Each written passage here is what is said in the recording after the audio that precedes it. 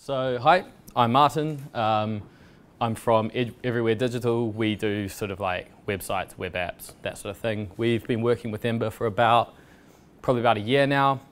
It's pretty cool. So yeah, no, just sort of wanted to talk about our experiences with it and sort of where we've gone with our development process, and that involves a sort of a development style like called atomic web design or web development, and how that works with web components and Ember components. So further ado, so when I first started doing this stuff, it was quite a lot to get around, like the whole web components thing's like quite a shift in how we do things.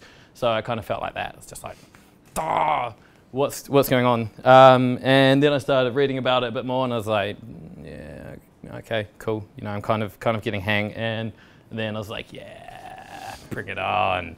And it's cool. So firstly, what are web components? They're kind of a new way of building for the web. Like traditionally, we think about things in terms of pages and buttons and all those sort of things. But web components is sort of taking it into sort of more building blocks and more pieces. And it's a secondarily, it's a collection of W3C standards for devs to use that have more or less been used by browser vendors for quite some time, but they're now sort of being released and standardized for the public, so that's pretty cool. And in effect, what they actually are is encapsulated bundles of HTML, CSS, and JavaScript, so like nice little packages that can sort of be reused. So they're made up kind of four things. Firstly, I want to say that most of this a chunk of this presentation about web components is liberally plundered from Eric Beidelman, who's a Google evangelist. His Google I/O 2013 presentation is amazing. You should read it, like watch it. It's got heaps about web components. So this part here is sort of like taken from that. So web components are kind of four things: HTML templates, which are kind of chunks of markup that can be reused and repurposed, much like Ember templates can. So, and then there's Shadow DOM.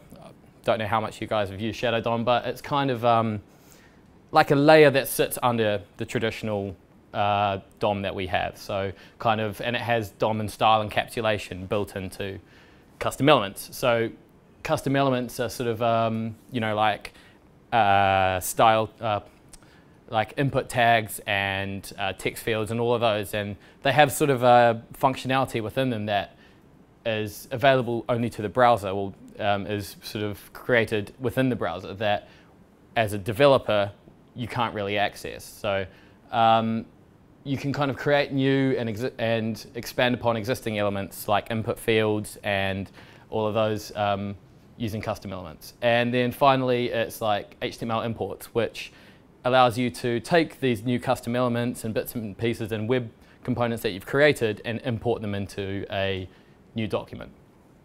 So, templates. Yeah, so you can use HTML and markup directly on the DOM.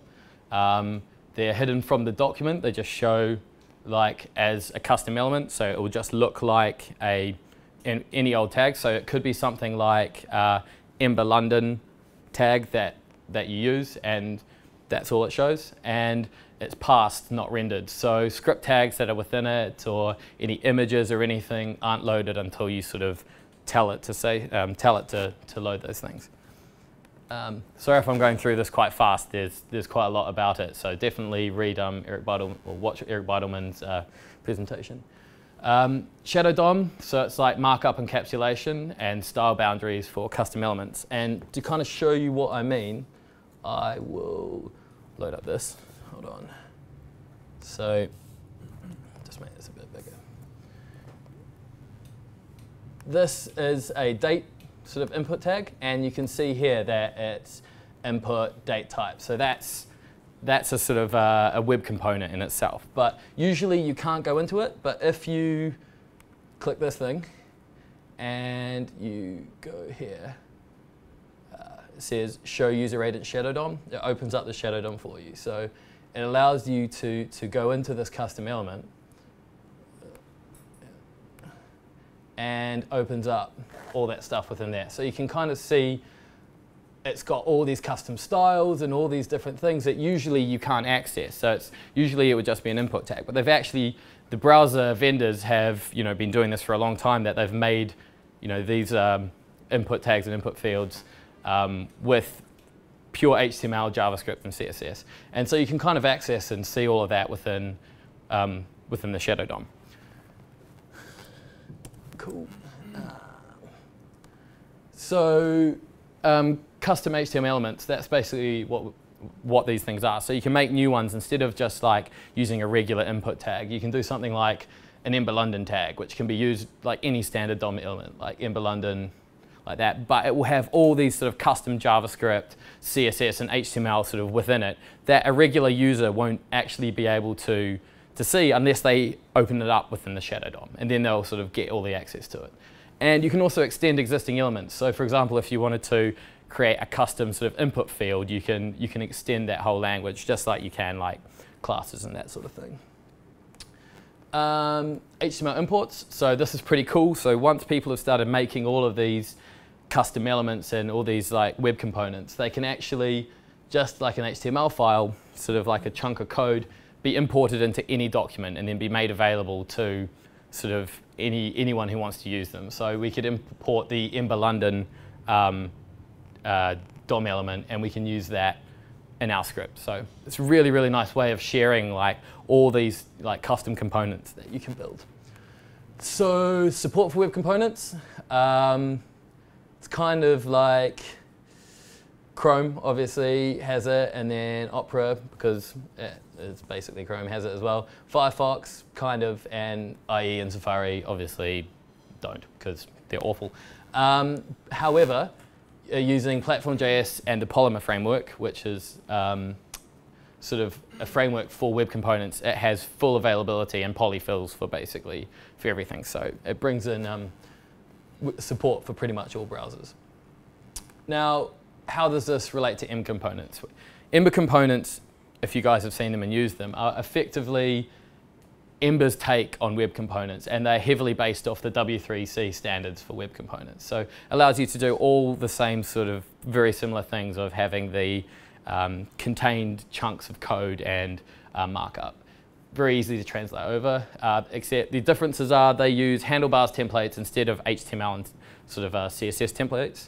And you have a controller, so effectively you have a component controller instead of often inline JavaScript, so like a script tag within an HTML file. So that's the primary differences. Other than that, obviously you've got all the access to Ember's awesome functionality as well. So now it's kind of like, what the hell is actually this atomic design thing? So atomic design is kind of a way of structuring your design and code into reusable components, and you can kind of see where this is going now, sort of with the whole building things as components and really modularizing things rather than thinking of things as pages and different elements on a page, thinking everything as reusable chunks. So yeah, we're not designing pages, we're designing systems of components. And this again goes into the whole concept of reusability. So the more you can create reusable chunks of code, the more you're sort of saving your time down the line, and you can just sort of really rearrange and put these things together. And also from a user perspective, if these things are the same, a user will actually sort of know and understand how to use them because they've seen how they work already. Now it's kind of broken down into, let's go back, into three parts: atoms, molecules, and organisms. Brad Frost is one of the guys who sort of really pioneered this idea. It's worth checking out his stuff, so patternlab.io. He's got lots of stuff, he talks about it, but he goes on to parts, so he says atoms, molecules, organism, pages, but I don't really like to think of pages because I sort of think things are more going in the way of states, and rather than thinking of pages, think of things in terms of states and templates. So first thing is atoms. So these are the building blocks of a website. So buttons, text, label, input. So you can see here it's just a nice old input field. So that would be kind of an atom, like the smallest chunk of code that you can think of. And then you've got molecules. So it's kind of when you chuck a few of these different components, these few atoms together, you get something which is like a molecule. And so something like a search bar, for example. And then you throw a few more together and you get a organism, which is a sort of a distinct section of interface. So in this case, a navigation. So trying to think of things in terms of reusable blocks and building them up into bigger and bigger parts. And then, yeah, obviously you get to a level where you're building applications. So it can be thought of like traditional templates, but I kind of like to think of it in terms of states. So rather than having all your separate pages, you sort of transition between different states and turning things on and off. I think with single page web apps, and especially with the power that Ember has, it's kind of frees up your way of thinking rather than thinking of things as in pages, which is kind of like a traditional website-based thing. So that's kind of where I think the future of web design is going, where it's sort of like basically building these Lego blocks that you can share and reuse and sort of put together and construct new things from these different parts of different web components that you can all sort of put together. And I think it's a really powerful way of building things, because once you've got these reusable chunks of code, you don't have to redesign things every time. So you've kind of got like a really, really powerful tool set that you can go into any project with. And that's made really, really easy by Ember. So this presentation is all made out of atomic Ember components. So it's all done in Ember. So this here is kind of, might be hard to read it, but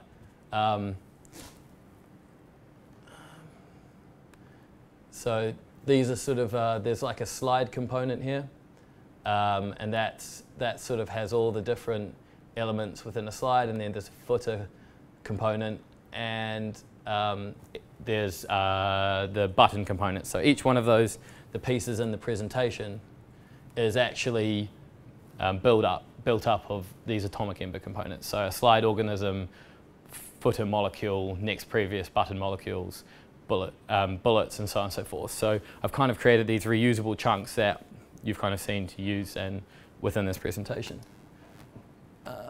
So some thoughts on how we're sort of developing with atomic design in Ember. We kind of use routes to control more which elements are visible on a page rather than controlling sort of having pages as such. So from each route, we kind of turn on and off all the different components that we've sort of pulled in. We use controllers primarily as classes and functions to control stuff, rather than having all the sort of like having page content and dealing with it as pages. We use them more as a way of like putting together and controlling all these different molecules and components that we've created. So yeah, Ember components primarily as reusable molecules. Encapsulation and events, I'm going to talk about in a second. And the other thing is that helpers are your friends. So Ember helpers are awesome. So definitely look into those and use them. It helps sort of cut down on putting too much stuff into your controllers.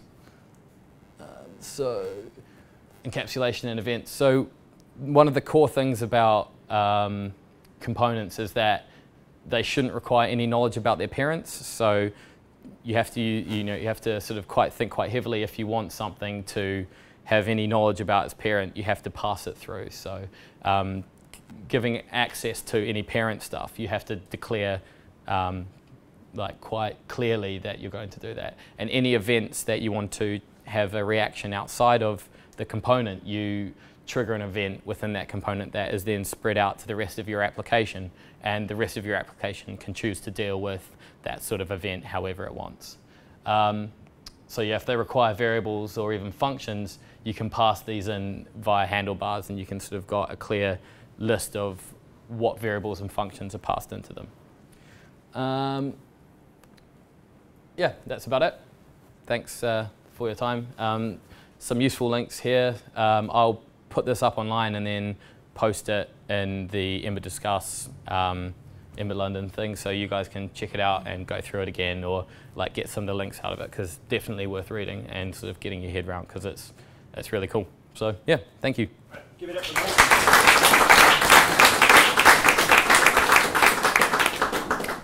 Anyone got any questions? Yes. Shadow DOM, beyond being a cool name. Yeah, it is a cool name. What's the primary function of the Shadow DOM? So it's kind of, put it back there. It's like the Shadow DOM's kind of there to kind of hide stuff from your regular users. So you don't, it was primarily there for the browser vendors to put in stuff like input tags and all of those, and have them work using HTML, CSS and that, but not actually expose their internals to people. They kind of wanted to, because originally that was done in C, like back in the day, all that sort of input tags and stuff, they were dealt with in C, but they switched over and actually started creating all that stuff in HTML and CSS, but they didn't immediately give that access to the public to be able to see what they were doing in there. So now they've sort of given over access for other developers to create these sort of hidden, encapsulated blocks that are able to be used just like traditional DOM elements. Why they've only waited till now to do that, I don't know. Okay. So it's primarily visibility then? Yeah, yeah. I like your presentation. Is that something that you can make available, or? Yeah, sure. I mean, I literally built this in about 2 hours last night, so I only got back from overseas on Monday, so I kind of ran out of time. But I'm more than happy to put up the source code to it, so you can check it out. I'll put it up along with the with this link on a link. I'll just chuck it in a link there and make a GitHub available for it. Another question about the components. How big can the components get? Do you think, can you encapsulate whole workflows, or is this something that's really? You generally want to try and what we've tried to do is try and break everything down into smaller chunks. Like if you're getting to the point that something's more than maybe a few different molecules or atoms put together, it's probably more a few different molecules that you can have like interact with each other. And like I was saying about having your controller more as a your sort of roots and controllers more acting as a sort of a bridge that you can kind of have your different web components kind of talk to each other and then feed back to a central unit, and then you can have different components listen to each thing. So they're all sort of these independently acting things that can all listen out and see what's going on, but we try and break them down as much as possible. Cool. At what point does a bit of markup and CSS become a component? So, I mean, if I was to create a button, for example, yeah, I would just have a button with a class name, yeah, and give an action. yeah, that would do mostly what a button. yeah. Like, I mean, so that's where you've kind of got the two parts there. You've got the whole atomic design thing, and you've got the whole web components thing. I mean, buttons are straight away, already a kind of a very minimal level of the atomic design. It's an atom, so you don't really need to do much with it. It's kind of, it just sits as an atom. So it's kind of when you start getting to the molecules and organisms that you start talking about turning those into web components. Like, there's also lots of stuff about how you integrate this in with CSS. So a lot of the Pattern Lab stuff is actually about how you structure your CSS in an atomic way, so everything's reusable and really clear. So actually that's where a lot of this comes from, is actually how you structure your CSS to make it clearer. Like there's a few other ones. There's another sort of pattern called smacks. Don't know if anyone's heard about that. That's another way for structuring your CSS to make it sort of like clean and reusable chunks. But I found the atomic sort of way kind of really logical. So you have a button, then you might have a blue button, red button, yellow button, and those sort of different variables or ways of sort of changing those. But that wouldn't really become a web component until you needed to stick functionality into it. If that makes sense. Cool.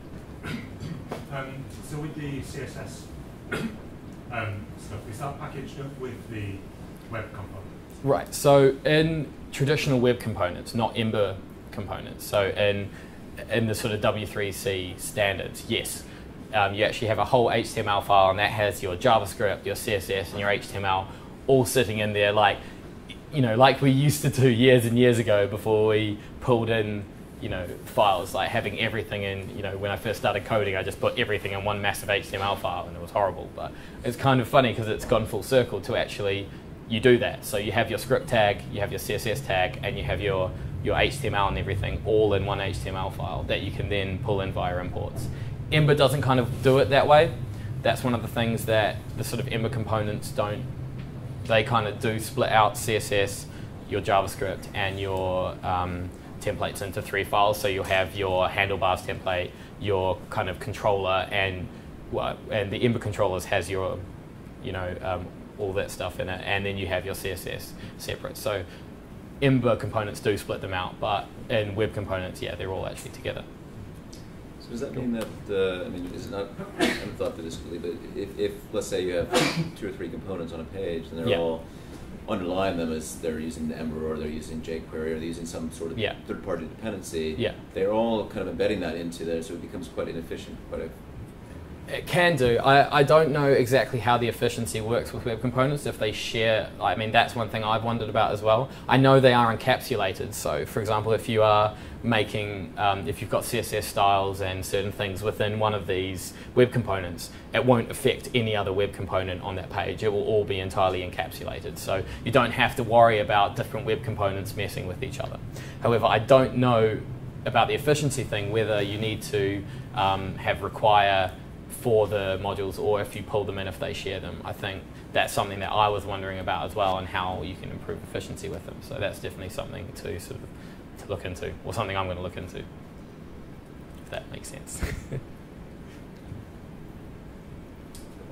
Cool. So after the first time I talked to you about this, I had a go in some Ember apps that I was working on, and I found that what I would do over and over again is accidentally kind of build too many presentation styles into the, I guess, molecule itself, and make it too difficult to override, and then end up having to yank some of those styles out and leave in just the ones that deal purely with structure. Do you have any rules of thumb that you've come across for how, like, where to stop adding CSS to an atom or a molecule to leave it open to other things? That's a good question. I do try and keep it mostly structural, and then have sort of I don't know, sort of ways of variables sort of that I can then pass into it to change its structure. So, I mean, using SCSS, you're talking about on a CSS level? CSS yeah. So I then will have a sort of the main structure of it, and then I'll have, within using SCSS, a few variances that I can then have. So button, red large button. So you can then just semantically start putting in these things that change it, but I try and keep those separate and as minimal as possible, so that you, because we had that problem heaps as well. You start having too many sort of variables that start messing with it. So I try and have it primarily structural, and then separate out any sort of ones that I want to change it with. Yeah, because I went the route of setting tag name to be a custom tag name, and then putting the kind of fundamental styles on that. But of course, they get precedence over everything else because they're on a tag rather than a class or an ID, and then it made it really hard to override and have to like rewind. It's just some taking getting the hang of sort of it's sort of like a work in progress for us to figuring out where those sort of pitfalls are, and like how the best way to structure things are, so you don't have to sort of yank it out. But generally, we try and keep it structural, and then just have anything that changes it as modifiers, as extra classes, so we can just put those in and try and keep them quite uniform and consistent, and not change things too much in different pages. So a thing lots of people do is like have CSS styles that change things on a different page. But if you actually need to have something different on a different page, add a new class that's a modifier that will then change it to be that, if you get what I mean. So you can say like, oh, actually I need one to be full width. Have a new modifier that's full width. So you can then start reusing these different words to actually make it do what you want, but then you could actually use those in different places as well. In terms of atoms and molecules, is there a momentum behind at a certain level of granularity? I mean, what's taking off in terms of being able to plug and play these things in? And the second part of that question is, you know, in the stuff that's out there right now, are we actually seeing contributions from the design community, and that these are actually, you know, you're really getting design reuse rather than just technical reuse?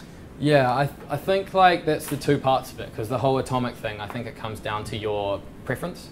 The atomic thing is very much a like, well, how big is a molecule? How big is an organism? It's kind of up to the designer or the developer to choose how big they are. But with web components, I think like the whole Polymer framework and stuff is really taking off, and there's quite a lot of, you know, people are starting releasing different web components that people can use. So that is actually getting some momentum behind it. But yeah, I mean, the sort of atomic thing is very much more of a stylistic and a way for people to kind of get their head around structuring things, and it will depend a bit more from designer to and developer, like what you prefer to use and what sort of works for you, if that makes sense. Yeah, sure. Cool. Cool. Cool. One last stand. Yeah. Cheers.